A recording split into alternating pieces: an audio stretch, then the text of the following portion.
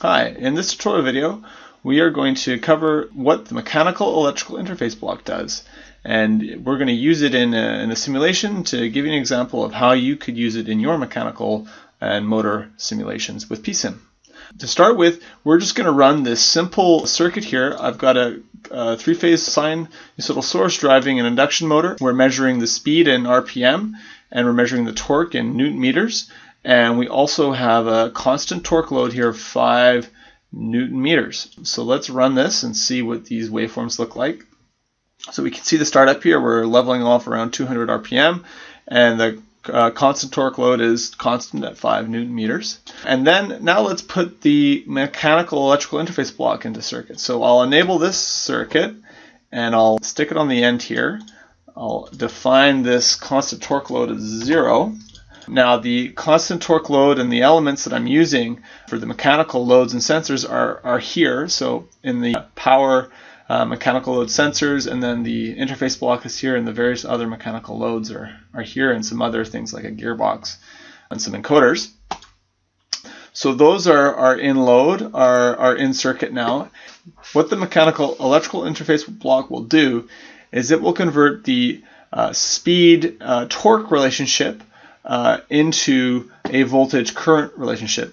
So 1 radian per second revolution of the shaft will be 1 volt on the electrical side, and 1 Newton meter of torque will be equal to 1 amp on the electrical side. So our constant torque load could actually be modeled instead with a constant DC source of 5 amps. So let's run the simulation and have a look again at the waveforms. Again, here we see that it looks the same. We've got speed now of 200 RPM with the same characteristic and a constant torque being measured of 5 Newton meters. But let's pull up what the electrical sensors are showing us. So I'll plot on a new screen the electrical speed, and we can see that it's in radians per second and that it's got the similar characteristic of the mechanical sensor speed. And let's also pull up and plot on the electrical torque. So we can see that yes, it is bang on 5 amps or 5 Newton meters, depending on which side of the block you configure things. And then let's also plot on top of the speed plot here the conversion from radians per second into RPM. So we need to multiply by 60, and then we also need to divide by 2 pi.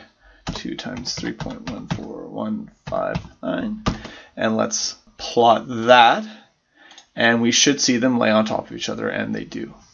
So that's a quick intro into the mechanical electrical block. You can use this now to model some really complex features that maybe are loads that are not included in our basic mechanical library. Check again for another tutorial video. I'm going to cover the mechanical electrical interface in a lot more detail and do some more complex loads in future. Thanks again for watching, and as I mentioned before, check back again for more videos.